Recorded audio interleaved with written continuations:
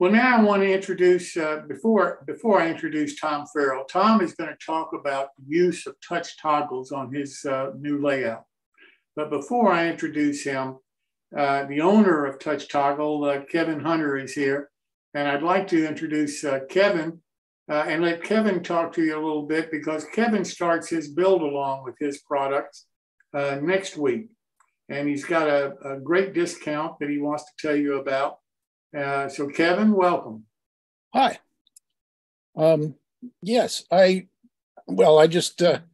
been kind of lurking in the background through the last few weeks. I thought that people would be interested in being able to have some of the materials before getting into the build along, so that you can actually use them that alongside.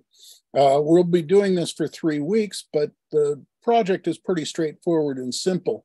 So I'll be mixing in just a little bit of extra features that can be added to the control panel and so forth as we go. But if you have plans for a control panel, that's great. If you have drawings and so forth of what you want to do, it's a good thing to think about. But if you want to just either build a prototype that for your own layout, or if you want to build just an abstract piece, you can do all that. And it's as simple as just grabbing a Sharpie and some blank paper if you want to see how it's done. So anything from crayons to finished polished products are a good place to start.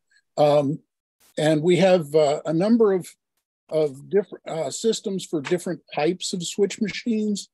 And so that will probably dictate, the actual products you'll be looking at.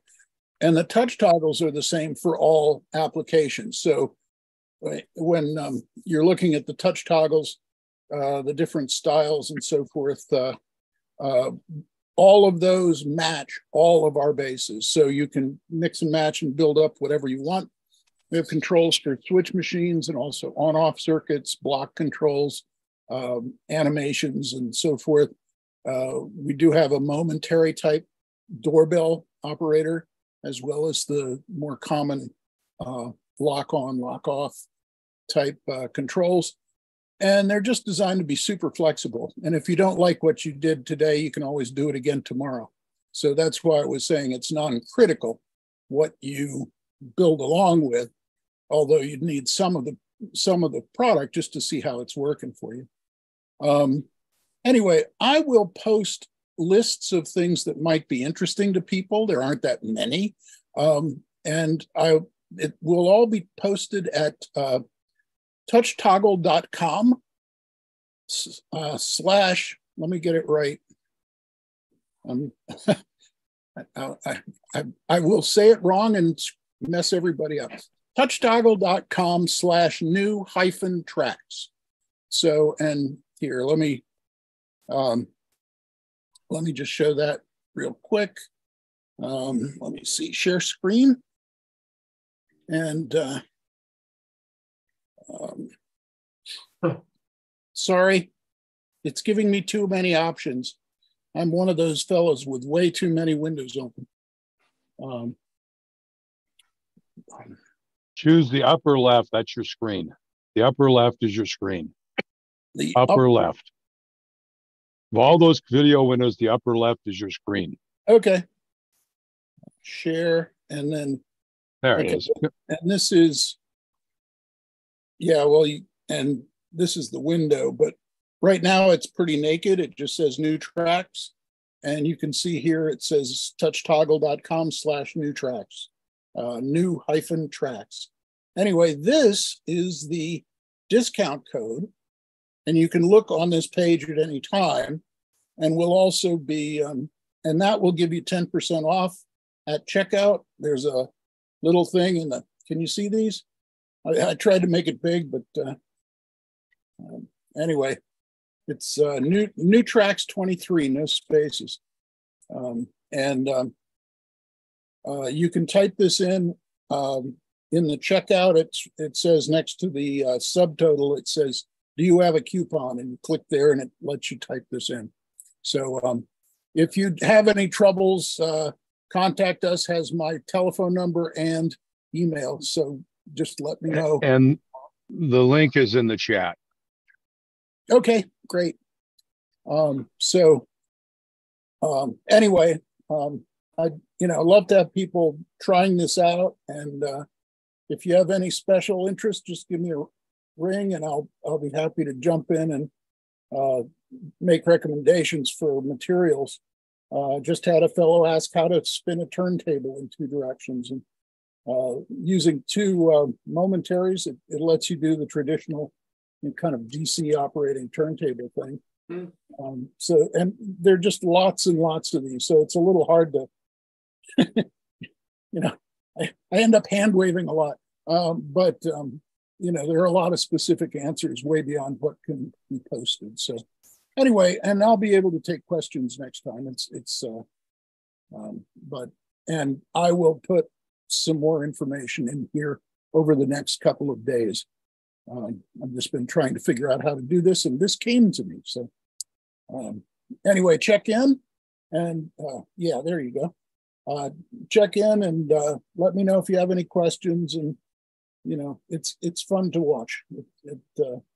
And the build will go very quickly. So, well, thanks, Jim. And now you can show. I hope somebody used touch toggles.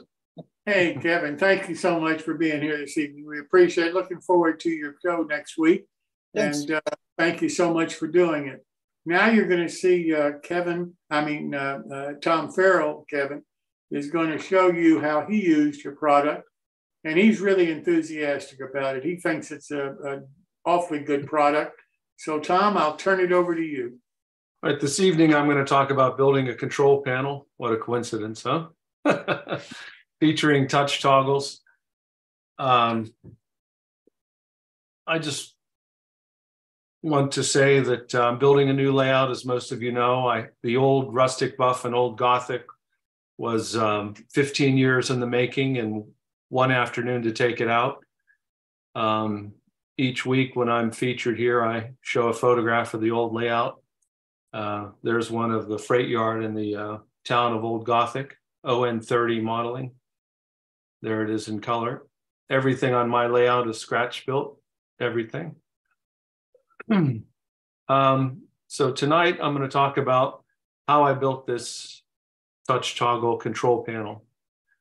And I just want to say, Kevin, what a fantastic product this is.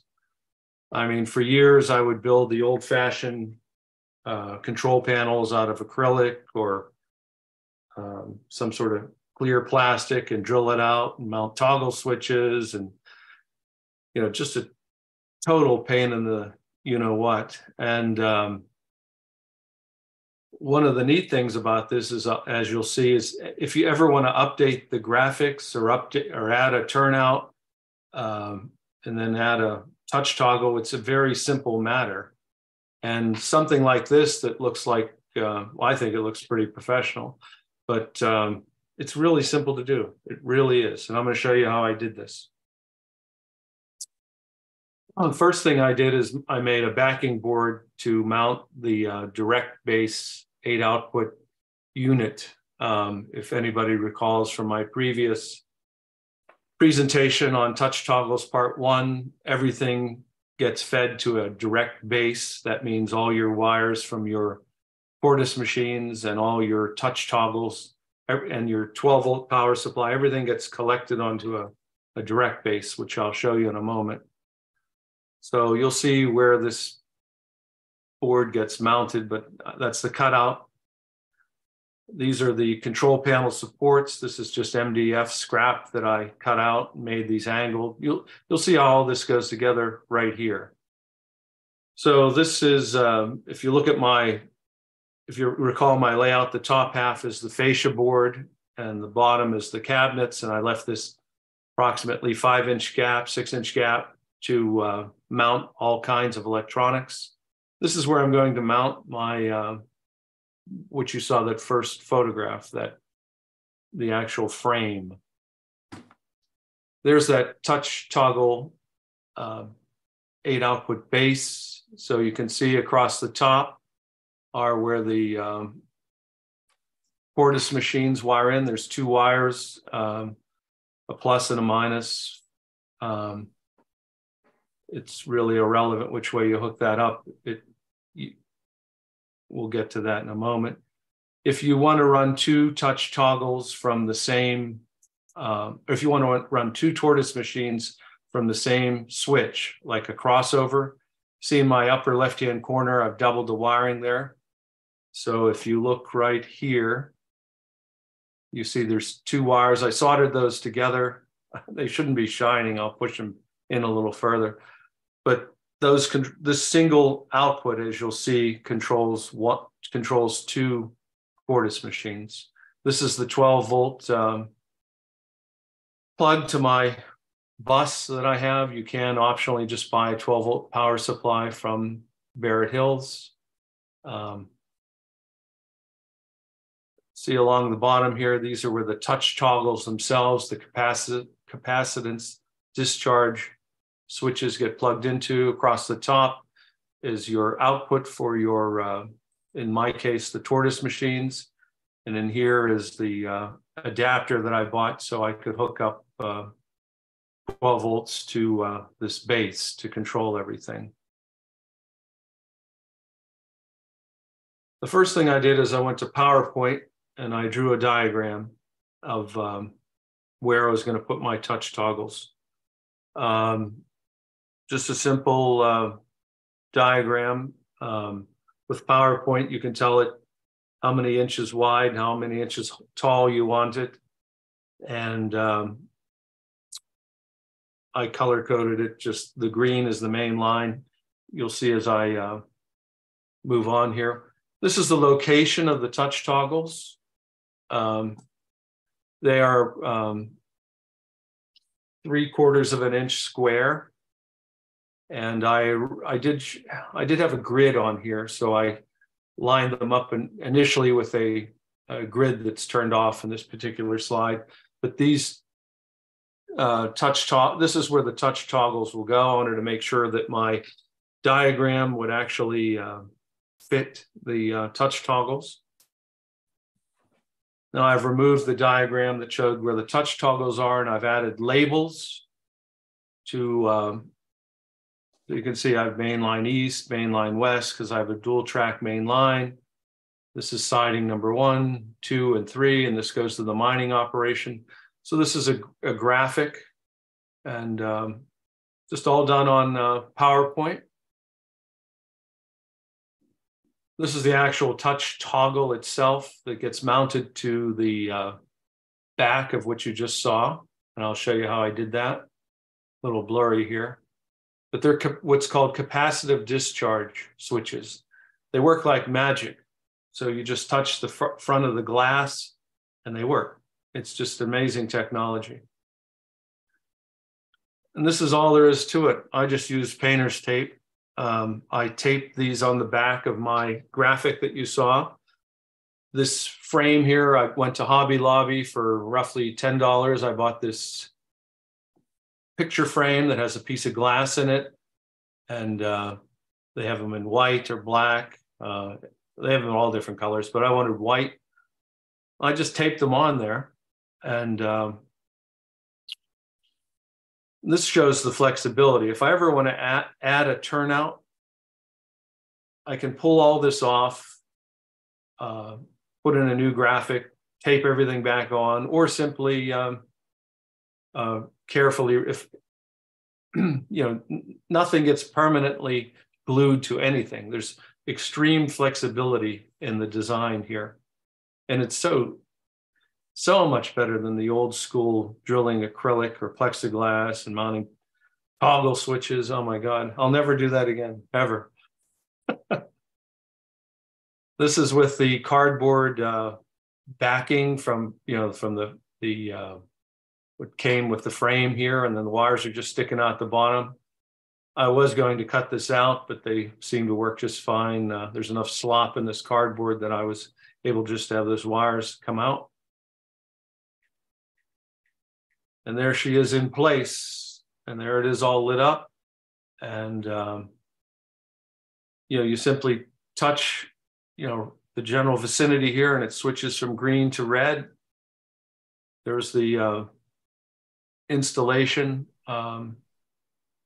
I just think it looks so cool. I mean, it just looks like it's commercial, professional, and there's nothing to it. You saw the wood that I used was simply MDF scrap for those side panels, a piece of masonite in the back to mount the controls, the direct base, and then here we are with the reds, the greens. It's just really slick. I'm just really excited about this product, and I'm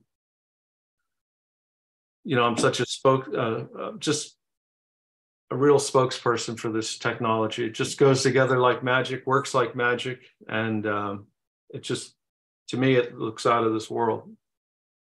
So, what do you all think of that? Impressive, no question about it.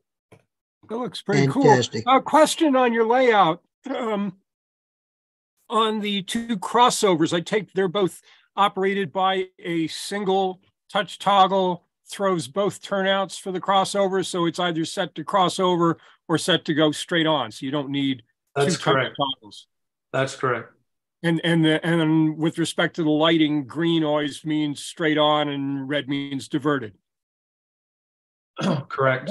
That's your choice. Yeah, I can see where this one I have to adjust. So I'll go back and move this one up. I mean, this was finished just in time for tonight. But yeah, I mean, you press this one toggle right here and it throws the turnout. Tom, you're not sharing anymore. Oh, so you want to share, you have to share again.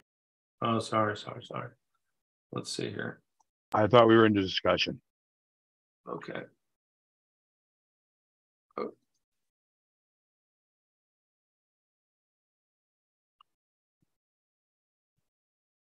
Oh, that will use that one. There. Yeah, green means go. And this is the first pass. One touch toggle can control multiple Tortoise machines just simply by